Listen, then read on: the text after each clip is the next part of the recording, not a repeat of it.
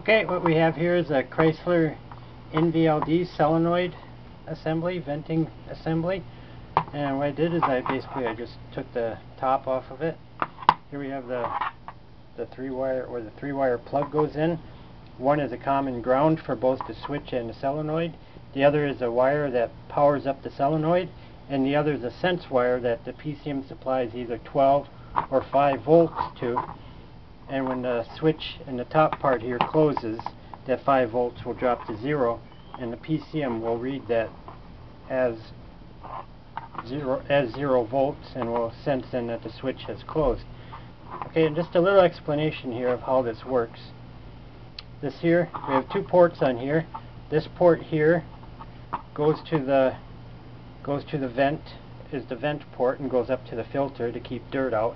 So the air would normally during purge cycle would enter through there, and then our other port here goes to the canister, which the air flows through here into the canister. So during purge, fresh air can enter the canister as the air in the canister gets purged into the engine. Okay, and then just a brief explanation here of the solenoid assemblies. Normally, when as the NVLD sits, the system is closed to the atmosphere. So what happens after you shut your car off, the fuel in the tank supposedly will cool, and as it cools it contracts, and that contraction will draw this diaphragm here, and underneath this diaphragm there is a micro switch, and as the vacuum in the tank increases, this diaphragm here will push on the switch, and that closes the contacts in there, and that'll drop the voltage to 0, so the PCM can read 0 voltage that the switch has closed.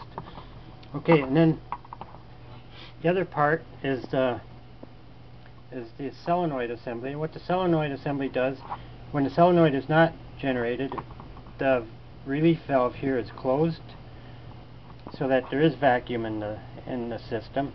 When the solenoid is activated, that pushes the plunger down, and that allows the air to move through here. And the purpose for that is for a check system, because once you start your vehicle up, there will be vacuum in the tank. You often notice this when you take your gas cap off. You can hear you'll hear a sucking sound or a purge sound, one or the other. So when you start your car, the PCM will open the solenoid, which will release the vacuum, and then it knows from there, because the vacuum is released, this micro switch will switch to the off position in the diaphragm as the pressure from behind there is released. Okay, and I always thought that there was a relationship between the switch and when you activate the solenoid, but there really is no relationship. When you do the solenoid test from your scanner, there's no relationship between that functional test of the solenoid and of the switch and top part here. The way that the air is routed, the vacuum is routed, the vacuum is supplied to the intake port here, which goes to the canister vent, and what it does right here through the electrical, where the electrical connection is, where the two prongs from the top part seat into there, vacuum goes through there and then gets up in behind the diaphragm, and that's what pulls your diaphragm in to control the switch. It's not the pressure from in here that pushes the diaphragm up, or the movement of the solenoid that pushes the diaphragm up. It's the vacuum that gets underneath the lid, underneath the diaphragm, that actually pulls it up and closes it. And in the same way, once you if you have pressure in your tank, just the opposite will happen.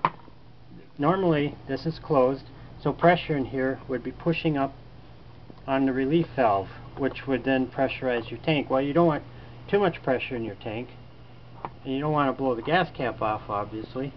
So what happens is that pressure also goes up through where the electrical connections is, and because this here is a larger surface area than this here, even though you have equal pressure on both sides, the larger surface area will push down, and this here will then act as a relief valve to relieve the pressure in the tank. And because this here is hooked up to the canister, the pressure in the tank, the air that's in the tank is being filtered through the canister, so that the air that exits the on the vent side here is actually filtered air and should not have that many hydrocarbons in it, as that should all been captured in the canister.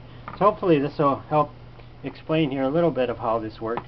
The large leak test is a little different. The large leak test, the PCM just activates the purge solenoid and then watches for a vacuum increase, and then sees how long that vacuum will last until the diaphragm is released. So it's just a bleed off, a matter of how much time it takes to bleed off to allow the diaphragm to be released here. So that's about it for this video, I guess. Really not much else you can say about this. Once you get it apart and you take a look at it, it seems fairly simple, but for as simple as they are, they seem to have a lot of problems, and replacement rate is pretty high.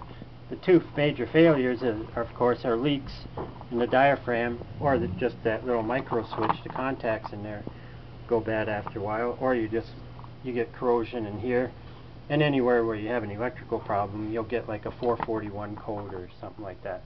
So, okay, that's about it.